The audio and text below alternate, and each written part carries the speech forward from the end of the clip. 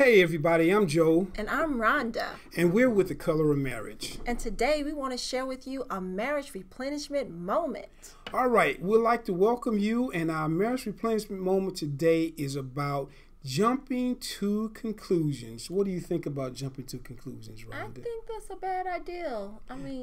It's a bad idea to jump to conclusions with your spouse. It can cause your spouse to become quite defensive. Yes, I've learned that the hard way. But you know what? You don't have to learn that the hard way, because if you put into practice what we're going to teach you today, you won't have to jump to any conclusions to cause your spouse to get defensive with you. So here we go. All right, so in my marriage, I have jumped to a lot of conclusions. Some were right and some were wrong.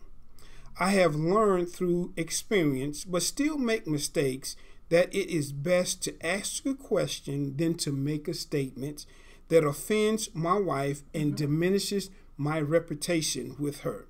Instead of saying, "Why did you leave the door open?" I should say, "Do you know who left the door open?" What does that do when I say, "Do you know?" instead of "Why did you do?" What does that do for you, Rhonda? Well, when you say, "Why did you do that?" that makes me immediately jump on guard to say, how do you even know that I did something like that? So immediately I get defensive, and usually the conversation does not go well. But when you say, "Sweetheart, do you know what happened here?" or "Do you know what's going on here?" That's an open-ended question where I can tell you, I didn't even see that happen. Or, maybe the kids did something. I did that and I didn't notice it. So that way, when you leave that open-ended question instead of that accusation, because to me, a why question a lot of times, especially if you catch me at the wrong moment, it's an accusation. You're accusing me of doing something, and I'm like, I didn't do that. So, in today's marriage replenishment moment, we want you to learn about not jumping to conclusions. Yes. Don't jump to conclusions. Learn from my mistake. Learn from my mistakes. Exactly.